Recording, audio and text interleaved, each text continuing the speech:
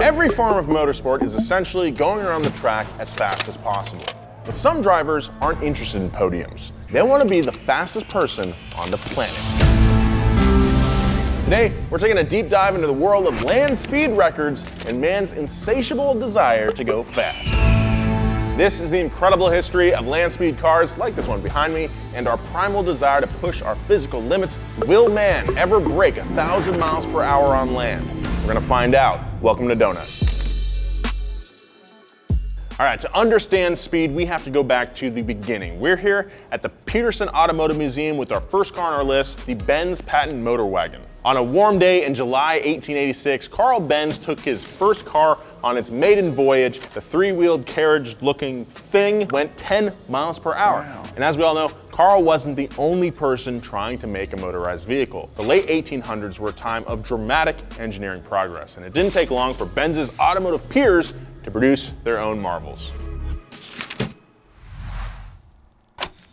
Speed quickly became an obsession for car makers around the world. Near the turn of the century, some folks in France decided to stake their claim as having the fastest car on the planet. On December 18th, 1898, a few miles outside of Paris, Count Gaston de Château-Labat set the first official land speed record when he drove 39.24 miles per hour in a 36 horsepower electric car made by Jonto. Good for them, because the company happened to invent the electric car. Gaston's record wouldn't last long, however, as his rival car builder and driver Camille Janozzi broke 65 miles per hour in early 1899. 5 years later, on July 21st, 1904, another Frenchman by the name of Louis Rigoli entered the fray with his machine, the Gabron Bril. This car was unique in that it had a 13.5-liter engine that was overboard to 15 liters and had nearly 50 horsepower. The big power bet paid off as Rigoli became the first person to break 100 miles per hour in an automobile with a speed of 103.56. It was a true show of heroism by the brave Frenchman. The entire internet has been using AI recently. Figured, why don't we try this sucker out? Let's give it a shot. All right, can you write a YouTube ad for keeps in the style of Donut Media? All right, sure, I'll give it a shot. Upbeat rock music begins playing. Okay, hey there fellow car enthusiasts, it's your favorite sugar-coated host, Donut Media. Just like we want to keep our cars running strong, we also want to keep our follicles firing on all cylinders. Pretty good. That's where Keeps comes in, with clinically proven, research-backed treatment shipped right to your door at about half the cost of a traditional pharmacy. Hey, that's what we say when we write it. Forget visiting a doctor in person. Keeps Online, licensed medical providers will help you select the right treatments for your hair goals and have you looking like a young Paul Newman in no time. Dude, that's sick. Paul Newman's hot.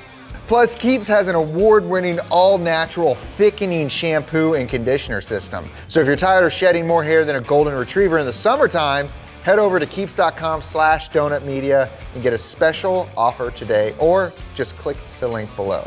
And who knows, maybe you'll even impress that cute gearhead next door with your full head of hair and killer car knowledge.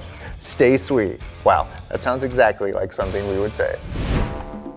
Despite the French clearly being on a roll, Carl Benz never stopped tinkering. In 1909, he designed a new speed demon nicknamed the Blitzen Benz. The car was made to be as narrow as possible to keep wind resistance to a minimum. Driver Victor Hemery broke the 125-mile-per-hour barrier at the world's first constructed racing circuit, Brooklands in Surrey, England. By increasing the bore to 185 millimeters, the displacement of the Blitzen Benz's nearly 900-pound four-banger engine was increased from 15.1 to a whopping 21.5 liters. Imagine that. The engine was capable of up to 200 horsepower, and the entire vehicle weighed around 3,200 pounds. I mean, that was a huge accomplishment for the time, but it just shows how much technology has advanced. Like the 3-cylinder GR Corolla we shot a little while ago, that makes more power at a much smaller scale. It's incredible.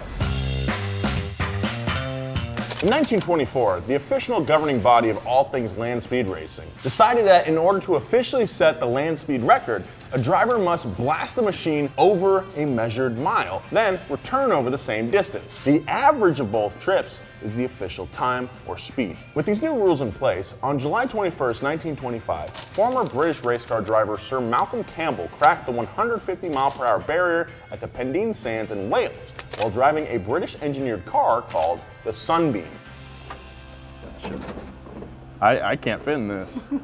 I think this might affect aerodynamics a little bit. On March 29, 1927, Henry Seagrave broke the 200-mile-per-hour mark with the Sunbeam 1000 horsepower. This beast used an engine out of an Airco DH-4 World War I bomber. Power came from two 22.5-liter V12 Aero engines, which were positioned in line with the driver's cockpit in between the two engines. Good aerodynamics are paramount at this point in the story, as demonstrated by the car's astounding length and covered wheels, which help reduce turbulence at high speed. Speaking of aerodynamics, I think to fit inside one of these, you yourself cannot be of enormous length. Big thank you to the Peterson for even letting me attempt to sit in this thing. My dreams are crushed, a lot like my legs and shoulders. What's interesting about Seagrave's record-breaking drive is that at least 9 miles were needed to reach 200 miles per hour, but nowhere in Europe had that kind of racing space at the time. So he and the Sunbeam gang journeyed to Daytona Beach in Florida, where on March 29, 1927, Seagrave blasted across the beach and set a new official record of 203.792 miles per hour. Seagrave was also the first to hold world records on land and by boat simultaneously. In 1930, he crashed while trying to set a new record on water. Rescuers reached the scene in time for a shattered Seagrave to speak his last words,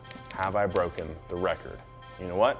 He had. The Irish Times offered this in his obituary: "Swift death and a moment of triumph is probably the end that he would desire." Sir Malcolm would go on to set the world land speed record another 9 times, but it wasn't until 1935 that the 300-mile-per-hour barrier was finally broken at the Bonneville Salt Flats. The car, nicknamed Bluebird, had a 36.7-liter V12 Rolls-Royce R supercharged engine. During test runs, it was clear that the 28-foot Bluebird had more than enough power to break the record. The tricky part was keeping the nose of the vehicle on the ground to get enough traction. Advanced aerodynamics that wouldn't look too out of place at the Salt Flats today helped Campbell reach speeds Carl Benz could have never imagined just 50 years prior. The 1960s was when things got really interesting. Landspeed racing engineers around the world began adapting jet engines to their vehicles. This brought about plenty of speed and plenty of controversy. It took almost 30 years for the 400-mile-per-hour barrier to be broken, when Craig Breedlove drove the first purely jet engine-powered car named Spirit of America, 407.447 miles per hour in September 1963.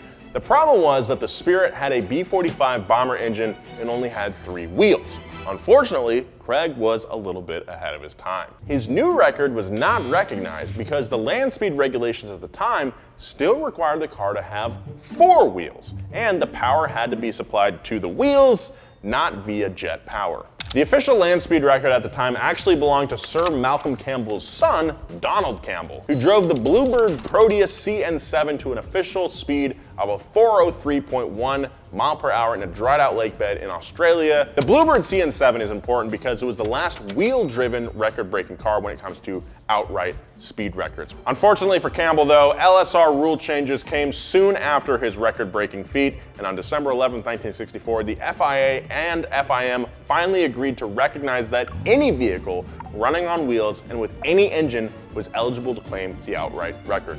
By the end of the year, his record had been broken 5 times. That sucks, I'm sorry, man. Jet engines changed everything in the chase for speed. Craig Breedlove and Art Arfons went head-to-head with jet-powered beasts of their own design, the Spirit of America and the Green Monster. Breedlove won out in the end though, breaking the 600-mile-per-hour barrier for the first time in his second land speed race car, the Spirit of America Sonic 1. 5 years later, on October 23, 1970, Gary Gablick became the fastest man on the planet behind the jet-powered wheels of the Blue Flame, which achieved a speed of 630.388 miles per hour. As the 70s arrived, women joined the Landspeed racing game. Kitty O'Neil set the female Landspeed record in the Alver Desert in 1976 when she drove 512 miles per hour in a three-wheel jet car called the SMI Motivator. Kitty was also a female speed pioneer on water and had an incredible career as a Hollywood stuntwoman. In October of 1983, former Scottish fighter pilot Richard Noble set a new record of 634 miles per hour behind the wheel of his brainchild, Thrust 2, in the Black Rock Desert in Nevada. Thrust 2 had a Rolls-Royce RB146 jet turbine engine from a Cold War era fighter plane that delivered 72 kilonewtons of thrust and 30,000 horsepower. Noble's record stood for nearly 14 years, mainly because he was a project manager on the very car that would claim the new record. Richard Noble's next jet-powered car was named Thrust SSC. On October 15th, 1997, at Black Rock Desert, Nevada, another former fighter pilot from the UK named Andy Green drove the Thrust SSC past the speed of sound and set the new land speed record with a speed of 763.035 miles per hour. Despite all the technological progress in the last 25 years, the Thrust SSC is still the first and only car to reach speeds faster than the speed of sound. The relentless pursuit of a new female-driven land speed record has continued well through the decades as well. Beloved TV personality and auto fabrication guru Jessie Combs broke Kitty O'Neil's record when she drove the jet-powered North American Eagle 542.783 miles per hour in the Alver Desert on August 27, 2019. Unfortunately, on the record-breaking pass, the North American Eagle struck an object and crashed, killing Jessie instantly. Like Kitty O'Neil, Jessie's legendary career included other types of racing and extreme sports where she broke the mold for what women could accomplish in these male-dominated professions. Yeah, she was an icon and we all miss her dearly. The project that comes closest to passing the Thrust SSC's record is called Bloodhound. Back in late 2019, she and her pilot, Andy Green, yeah, that same Andy Green, hit 628 miles per hour on a lake bed in South Africa. But Andy and the team were far from satisfied. Unfortunately, the race for speed costs a lot of money, and the Bloodhound is no exception. With an estimated cost of $36 million, Bloodhound CEO Stuart Edmondson says that they're still in the hunt for a new investor. Quote, "We don't need a billionaire, we just need a wealthy investor." The EJ200 jet engine can get the Bloodhound to around 650 miles per hour. The car then gets an additional 27,000 foot-pounds of thrust from a rocket cluster, which could theoretically push the car to 1,000 miles per hour.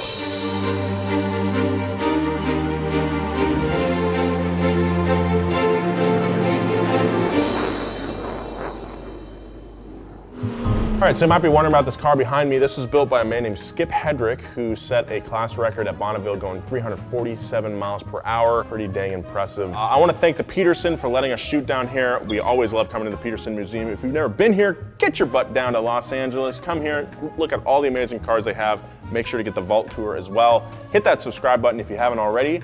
We put videos like this out every dang week. Donut Media forever. See ya.